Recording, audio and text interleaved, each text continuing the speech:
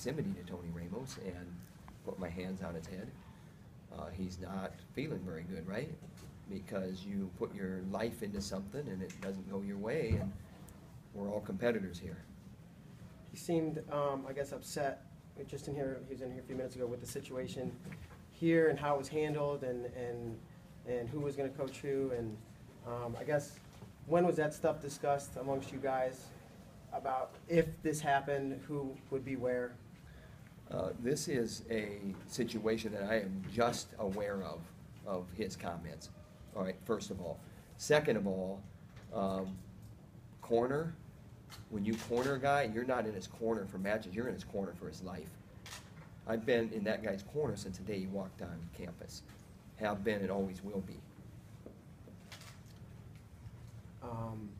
When was it discussed who would be in the corner physically in the wrestling match, if they met?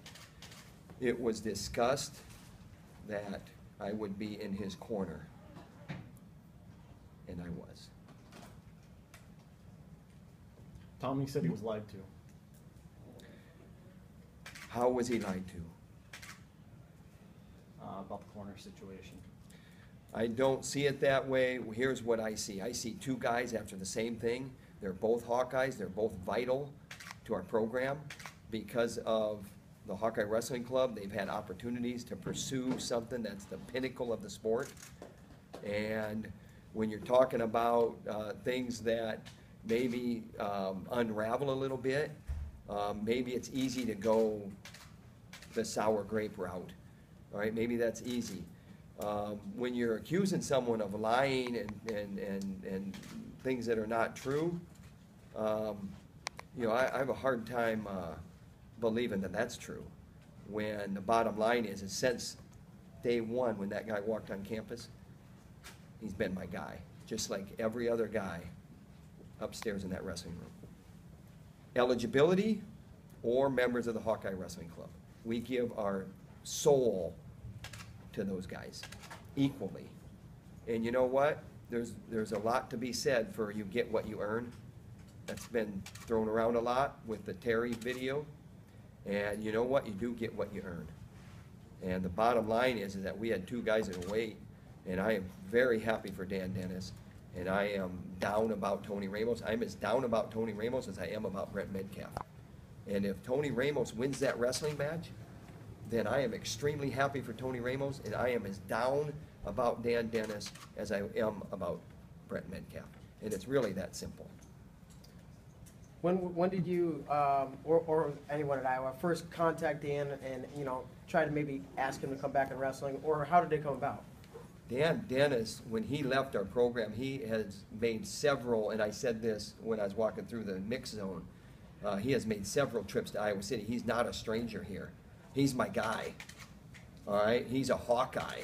And whether he went to California or wherever he ends up, he's our guy. And he was welcome in our room 100%. And we tried to get him here full-time several times.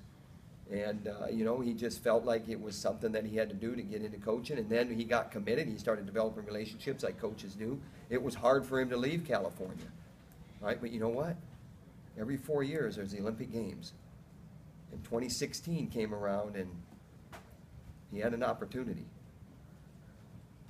You think for Tony, the proximity to losing is kind of, the emotions are so raw. Do you think that's contributing to his comments a little bit? I can't speak for him, but I know he's hurting.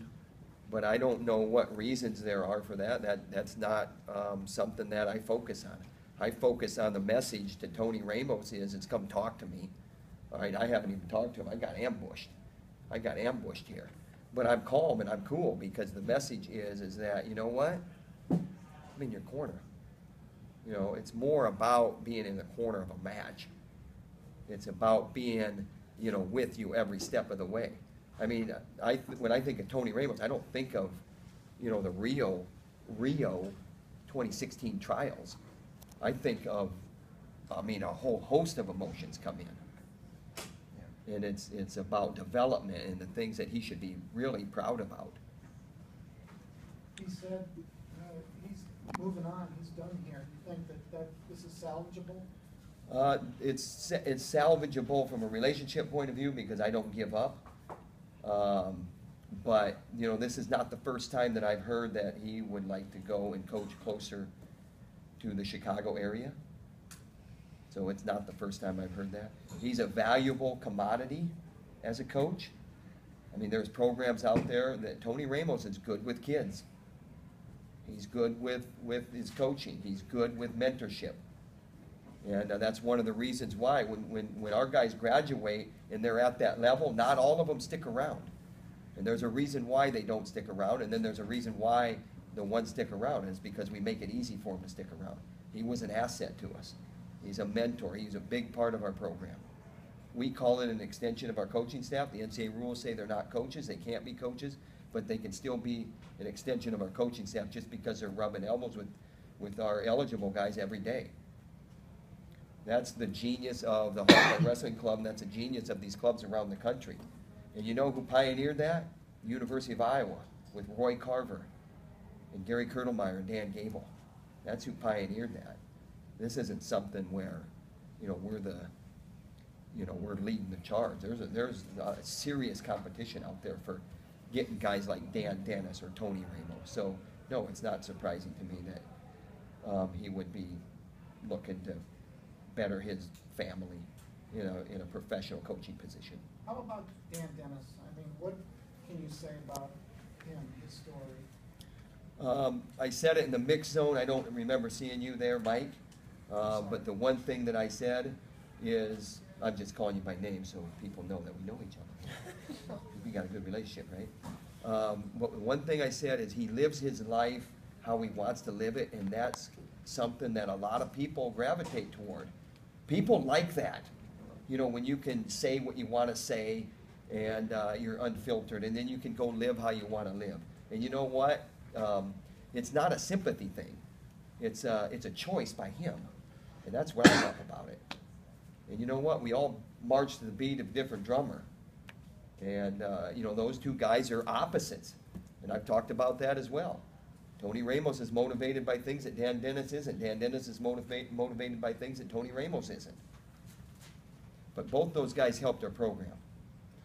And there's no way around that when you look at the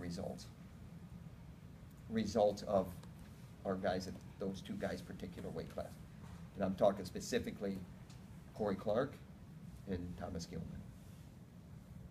And then Brandon Sorensen and on up the lineup, because mentorship spreads. Tony seemed to say that other athletes in the Hawkeye Wrestling Club, other coaches, maybe favored Dennis at times as well, that Terry was the one that was kind of on his side. Had you seen anything like that? And I don't see anything like that. I know that our coach, here's the great thing about having the Hawkeye Wrestling Club is you got elite athletes, and there's not 40 elite athletes in there. There's in our case, there's 5, and one of them had double knee surgery. All right, and so we had 4 guys in this tournament, and what happens is our coaches, they gravitate towards certain guys. And Terry's responsibility became Metcalf and Ramos. You know, my responsibility was more Telford and Dennis. And then Morningstar factors into it. And, you know, and Ben Burhow, obviously, with the relationship with Telford being a heavyweight, you know, he was with Telford. You know, there's just a lot of things that just slide into place there. Would you like Tony Ramos to stay here and keep training and competing here? Tony Ramos has an open door, and he knows that. And that's maybe my emotion and appeal, but hey, you know, I'm not going to talk to Tony Ramos through this doggone press conference. I'm answering your questions because Chris Brewer came up with an ambush, and here I am. I mean... Anything else? Just one question. Learning all this, when will you reach out? Will you reach out? I'll reach out to him as soon as possible. I mean, when I'm walking upstairs, I get my phone wherever it is. It's not here. I spoke to his brother. This, you know, being upset, it's a competitive thing we do here. Extremely competitive and extremely personal. So, but, you know, let's move on. Okay, thanks, Appreciate it, Tom. Coach.